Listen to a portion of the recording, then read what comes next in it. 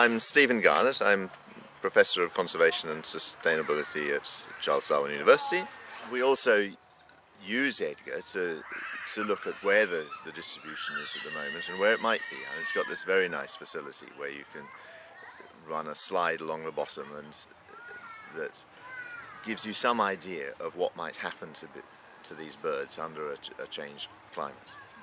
We don't know whether the birds will respond in the way that the climate is likely to, but at least we've got an idea of which birds to look for, which birds to monitor, to be careful about.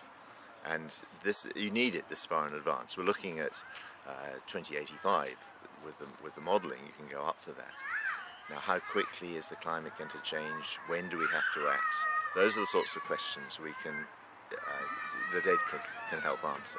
Birds, of course, are relying on particular elements of their habitat, and one of the big mysteries is, or lack of knowledge, is where that habitat is going to move, where the different elements of that habitat are going to move. There's this idea of ecological communities that we have in our head, we have in our legislation, but under climate change, those different elements of those communities are going to move in different directions. And we don't understand that process at all. We can see it in the past, we can see it in the fossil record, how the species have come together and gone apart again.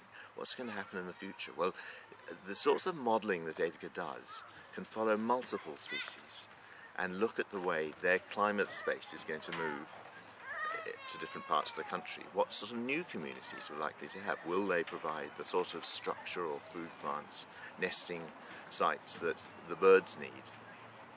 So I think it'll be a very valuable tool in that respect. Well, Glossy is a very interesting bird from this point of view. There's three different forms of it. There's one just on Kangaroo Island, very rare bird. There's one up in north or central Queensland, and then there's one in southeast Australia. And they each behave differently. The poor old kangaroo bird, the island bird, seems to lose its climate space altogether. There's nothing like it down there. But just next door, in the hills around Adelaide, where the bird used to live in the 19th century, is a climate space for the one in central Queensland. So what you could do, perhaps, is bring some birds that have adapted to the climate in central Queensland and introduce those genetics to the Kangaroo Island population. Now, it's a political question, it's a policy question, philosophical question in many ways, but this sort of modelling gives you an idea of the sorts of questions we will need to be asking in the future as climate changes.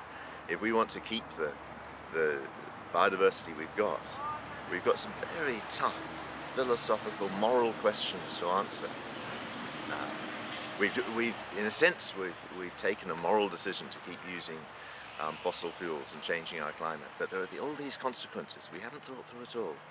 And mixing up birds like this, perhaps taking them into captivity forever if their climate space disappears, then we've got to make a decision of whether we want to do that, whether we want to resource that. And Edgar is helping us look at those questions.